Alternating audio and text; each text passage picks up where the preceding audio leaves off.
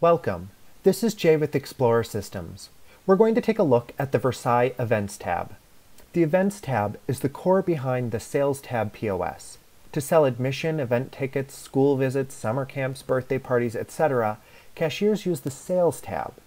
Before they can, you have to define what your institution sells and the rules of how you sell it, such as price and location, in the Events tab.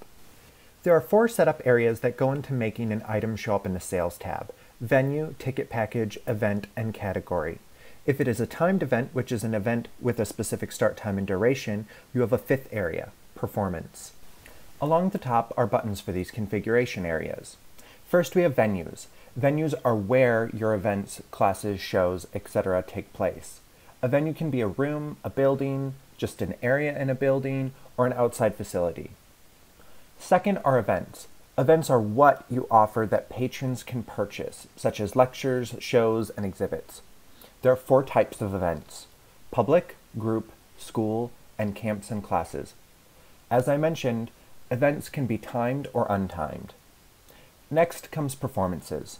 This is when the class, lecture, show, etc. is happening.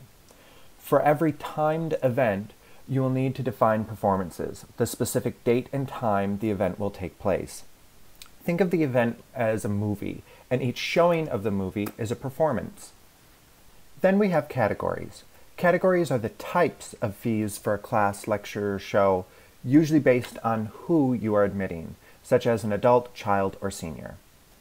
The last main area is ticket packages, which define how you're going to ticket people.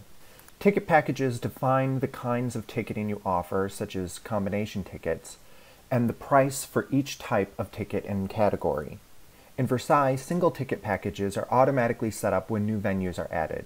You'll only need this area to edit existing ticket packages or create combo ticket packages. Next, we have discounts. Here you set up coupons and other reduced price promotions you offer. Discounts reduce the base price of items. Then we have setup. These tables are used in the drop-down lists when setting up events or booking a reservation. Departments categorize revenue. Usually these are set up to correspond to general ledger accounts. Vicinity codes are used to identify locations, like neighborhoods. They can be used for demographic information for grants or marketing. Minority codes are used for collecting demographic information for grants. Instructors are staff assigned to a specific performance of an event. For example, it can be educators teaching classes to field trip groups, docents leading tours, or staff setting up for a private rental. Course types categorize types of events. If you have different initiatives like classes for adults versus classes for children, this is a way to group the types of events together on reports.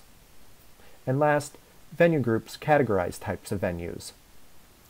We'll go over the details of setting up some of these areas in our other videos. For a copy of this information in step-by-step procedure with more detail, refer to the built-in user manual. Thanks for watching. Make sure to subscribe to our YouTube channel for when we upload additional videos. And remember, we're here to help. You can reach the Explorer Systems support team on the support forum of the Versai website, as well as via email and phone.